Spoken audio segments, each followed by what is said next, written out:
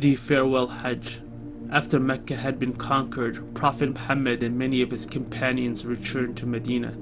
It was the 9th year of Hijrah, known as the Year of Delegations, since every tribe from all over the Arabian Peninsula sent a group of representatives to greet Prophet Muhammad to declare their allegiance and pledge their commitment to him. Prophet Muhammad and his companions, peace be upon them, hosted the groups of representatives in the Prophet's mosque in Medina. The representatives of each tribe heard the Holy Quran being recited, watched the companions pray, and learned about Islam from the Prophet, peace be upon him. Many of the representatives believed in Islam immediately and were satisfied, and some did not accept as smoothly as the others.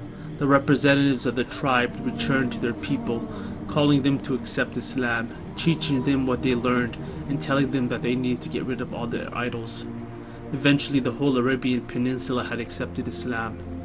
In the 10th year of the Hijrah, Allah the Glorious revealed a command to perform Hajj for those capable of doing so. Prophet Muhammad, peace be upon him, announced that he was going to perform Hajj pilgrimage to Mecca. Flocks of people, tens of thousands of people from all over joined him. It was the largest gathering in the Arabian Peninsula at the time. Throughout the Hajj pilgrimage, Prophet Muhammad gave several sermons, including the famous primary sermon on the day of Arafah, on the plains of Arafah, Mount of Mercy.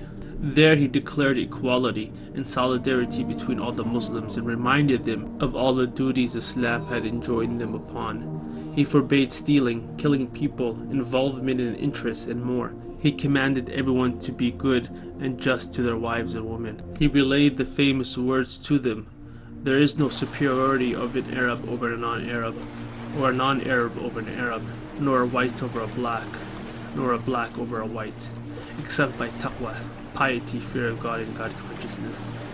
He told them that there are two things that they hold on to, they will not go astray.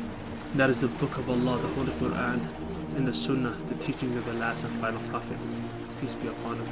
He reminded them that they would return to their Lord one day, and would judge them based on their deeds. In the end, he asked them, have I conveyed the message? The companions replied yes. And the Prophet Muhammad raised his hands in the air and looked up in the sky and said 3 times, O Allah, you bear witness.